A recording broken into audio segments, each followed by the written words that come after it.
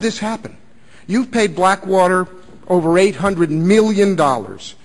Didn't you or your subordinates ever stop to ask whether or not the legal framework was in place to hold these contractors accountable for its actions?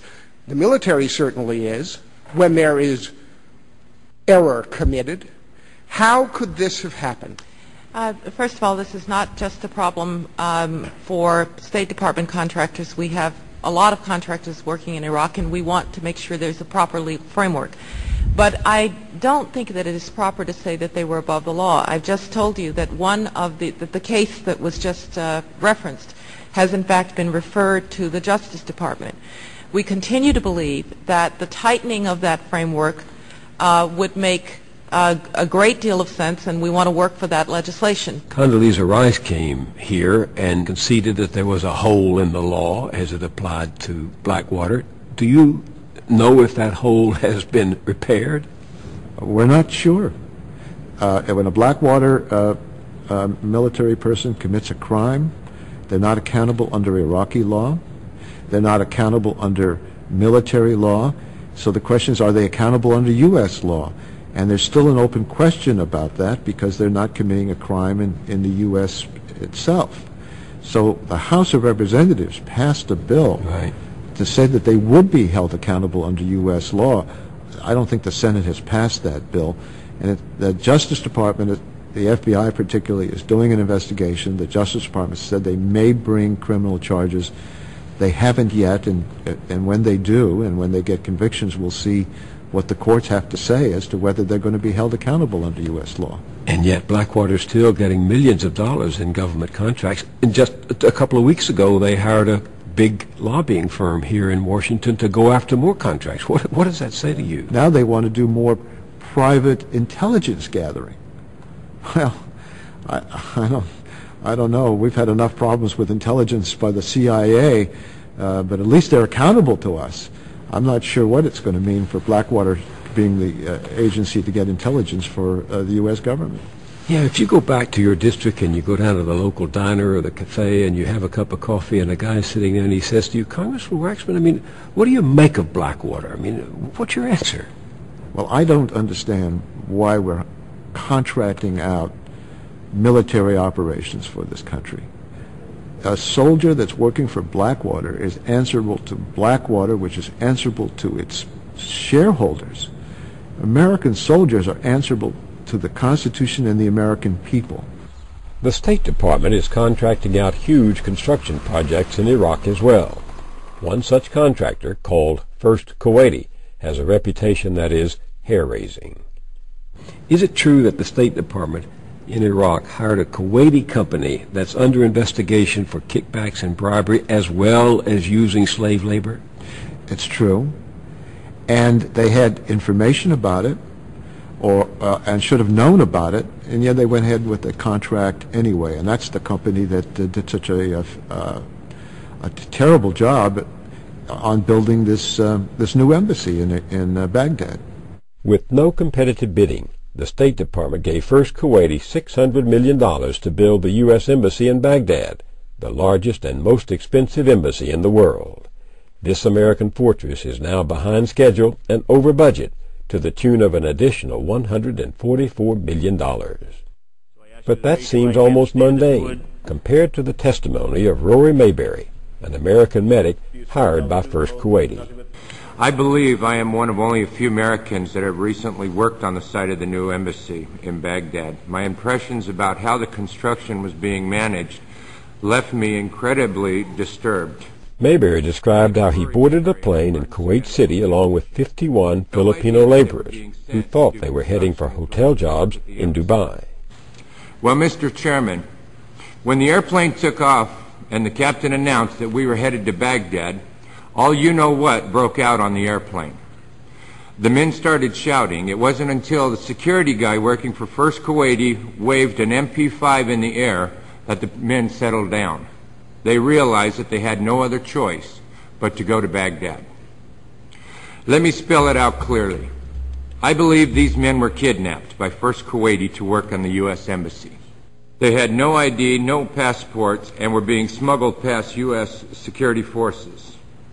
I had a trailer all to myself on the green zone, but they were packed 25 to 30 a trailer, and every day they went out to work on the construction of the embassy without proper safety equipment. I saw guys without shoes, without gloves, no safety harnesses, and on scaffolding 30 feet off of the ground. Their toes are wrapped around the rebar like a bunch of birds. Despite being paid $500 million in U.S. funds, First Kuwaiti refused to send an official to testify. Mr. Krongard, we want to welcome you to our hearing today. Howard Cookie Krongard was the State Department's own Inspector General, the person Secretary of State Rice trusted to expose serious problems. Krongard was called before the committee after his own staff complained he was not rigorously pursuing a growing mountain of complaints, from shoddy construction to human trafficking to Blackwater. Your role as Inspector General is to investigate waste, fraud, abuse in the State Department, but your office has not completed any investigations into Blackwater activities. Cookie Krongard's failure to investigate Blackwater really tripped him up. And that we will in fact find weapons or evidence of weapons programs that are conclusive. I don't think we'll discover anything myself. It appears that there were not weapons of mass destruction there. You said you knew where they were. I did not. We know where they are. They're in the area around Tikrit and Baghdad and east, west, south, and north. Well, first of all, I haven't lied. There are a lot of people who lie and get away with it.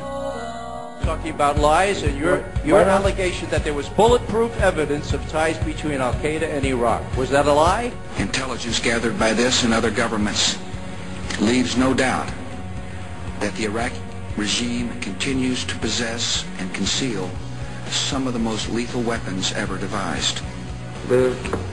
Our people are going to find out the truth, and the truth will say that this intelligence is good intelligence, no doubt in my mind. I don't know anybody that I can think of who has contended that the Iraqis had nuclear weapons. And we believe he has, in fact, reconstituted nuclear weapons. Saddam Hussein is determined to get his hands on a nuclear bomb. We cannot wait for the final proof. He's got him. He's got him. The smoking gun. He's got him. That could come in the form of a mushroom cloud. Colin Powell didn't lie. My colleagues, every statement I make today is backed up by sources, solid sources. These are not assertions. What we're giving you are facts and conclusions based on solid intelligence. He has not developed any significant capability with respect to weapons of mass destruction. He is unable to project conventional power against his neighbors.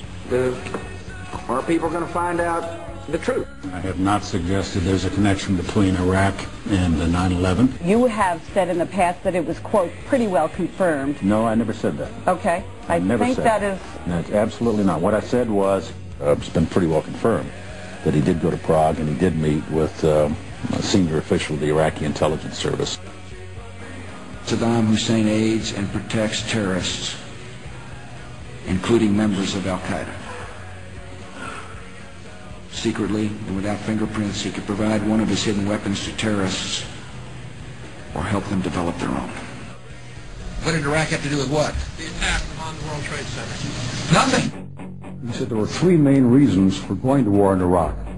Weapons of mass destruction. Saddam Hussein has gone to elaborate lengths, spent enormous sums, taken great risks to build and keep weapons of mass destruction. The claim that Iraq was sponsoring terrorists who would have attacked us on 9/11.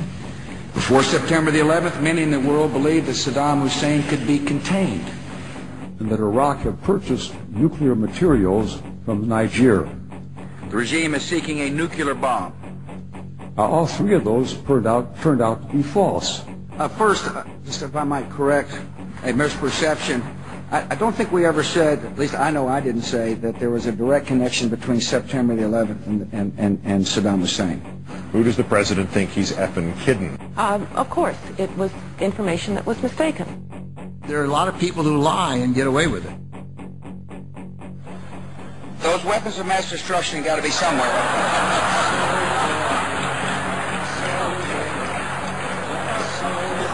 Nope, no weapons over there.